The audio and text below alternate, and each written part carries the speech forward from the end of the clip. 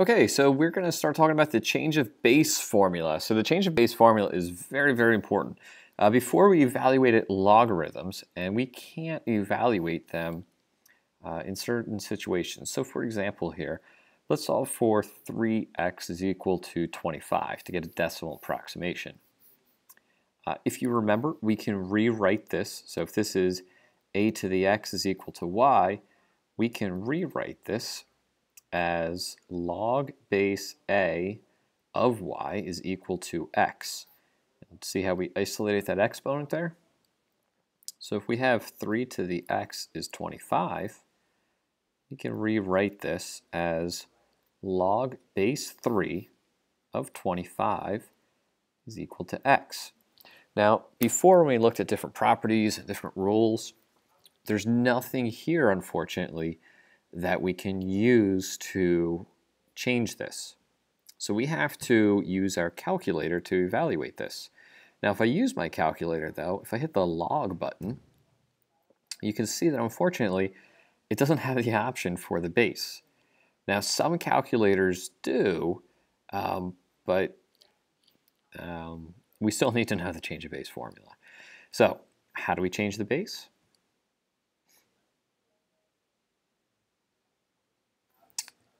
Well, the change of base formula is pretty straightforward.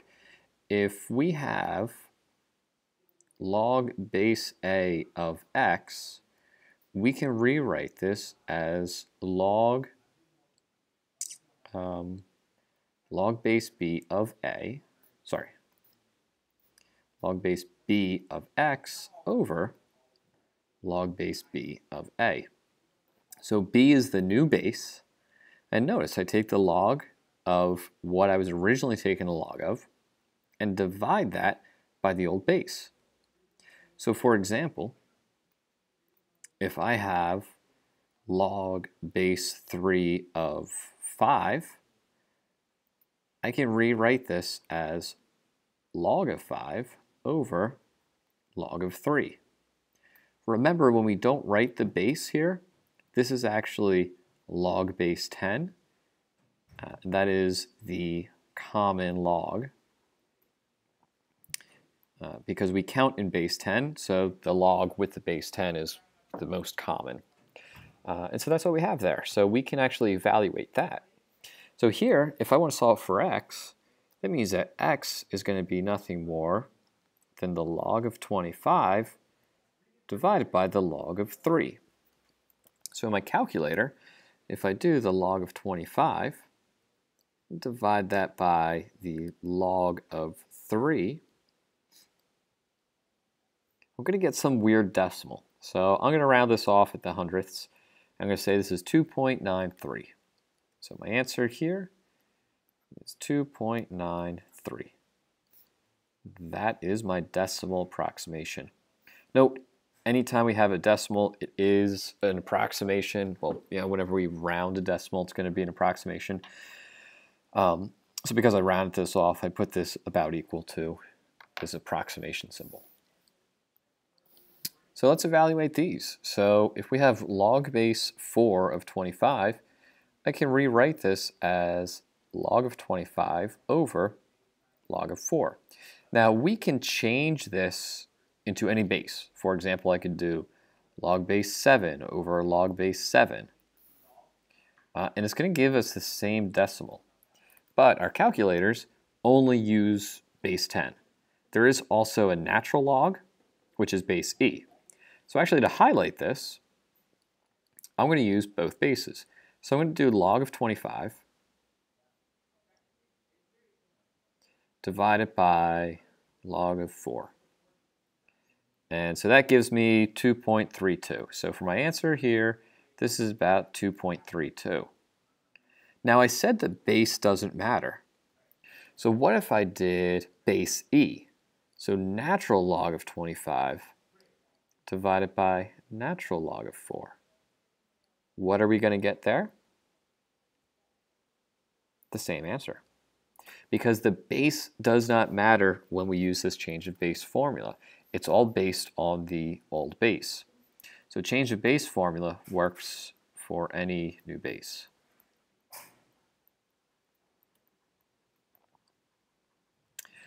All right, log base 3 of 7.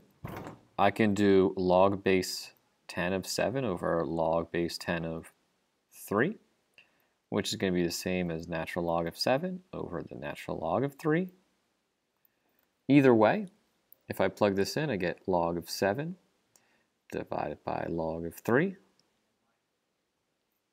and I'm going to get 1.77. Okay, pretty straightforward stuff here. The way I like to remember it is that this old base is a little bit lower, so I keep that low and I keep it in the denominator, whereas that 25 is a little bit higher, so that goes in the numerator. All right, we want to look at some properties here. So first off is going to be a product property. Whenever we have a sum of two logs that have the same base,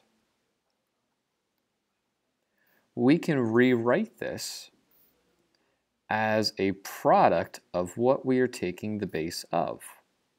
So we have log base 3 of 16 plus log base 3 of 2. This is going to be log base 3 of 16 times 2. Notice I combine this into one log. So I actually get log base 3 of 48. And I can actually leave it like this, and that's fine. I don't need to get a decimal approximation. But notice, when we have the sum of two logs with the same base, we write it as one log with the product of what we are taking the log of. And I just now realized that 16 times 2 is not 48. I did 16 times 3 in my head. 16 times 2 is 32. So we get log base 3 of 32. Okay, quotient property works the same way. Before, if we were adding, we would multiply those numbers. But now we are subtracting the same base. So once I see that I have two logs with the same base, I can do log base 3 of 16 divided by 2. And so this is going to be log base 3 of 8. Clean and simple. We take the values of what we were taking the log of, and because we have this subtraction symbol, we divide those two values. Power property is really quick and simple. Whenever we have a log, no matter what the base is, any coefficient of the log can be rewritten as an exponent, as a power.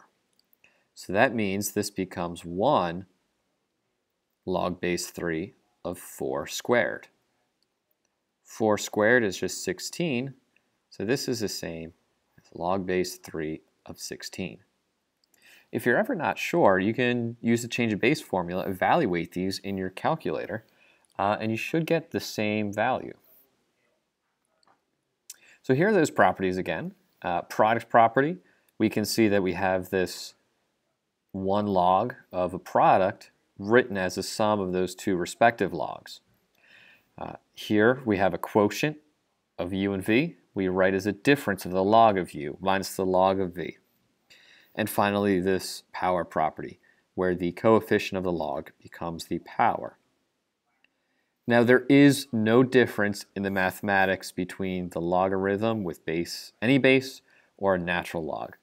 Yes, this is log and that is ln, but they act as the same, so these properties are going to be the same as well. So if I have natural log of uv, that's just natural log of u plus natural log of v. Real quick and simple. Now, if you notice, this sum is a little bit larger. We call it expanded. So the process of expanding a logarithm is going from left to right in this column here, or these columns, where what we're doing is we're taking apart these. So instead of writing it as a product of these values, we write it as a sum of these two logs. If we're condensing, we're going from right to left. So we would take this sum and we would multiply those values and write it as one log. There are benefits to why we would condense versus why we would expand. But basically, if you memorize these three properties, if you know them, whenever you expand, you want to go from this condensed form to an expanded form. And same with one you want to condense. You want to go from this expanded form to a condensed form. So we're going to get practice with this, but the key here is just understanding what these properties are, how they work, and then we can go through the process of expanding and condensing.